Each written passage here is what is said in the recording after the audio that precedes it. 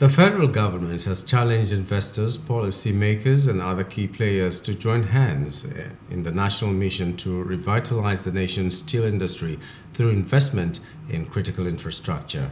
The Minister of State for Steel Development, Uba Amadu, made the call during the closing ceremony of the 5th National Council on Mining and Mineral Resources Development meeting in Ilorin, the Kwara State capital, where he noted that the steel industry remains the backbone of modern infrastructure upon which countless other sectors thrive. According to the Minister of State for Steel Development, Uba Amadu, building a thriving Nigeria steel industry is not just an economic imperative, but a national imperative, which is about creating jobs, laying the groundwork for a self-reliant and diversified economy. We must join hands in a national mission to revitalize our steel industry. We must invest in critical infrastructure, from modernizing mining operations to building efficient steel mills.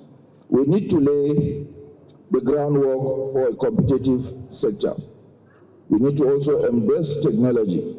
Let us leverage on automation, artificial intelligence, and sustainable practices to create a modern, dynamic steel industry that meets the demands of the future. The need to diversify the economy and harness potentials in the solid mineral sector and other sectors cannot be overemphasized and requires the urgency of now. The Chairman House Committee on Solid Minerals, Gaza Jonathan Befui, pleaded with the Nigeria's Governors Forum to stop issuing executive orders with regards to mining in the country and adopt Nigerian Minerals and Mining Act 2007 in order to create synergy between the three tiers of government. Please, you kindly stop issuing executive orders with regards to mining. Instead, take advantage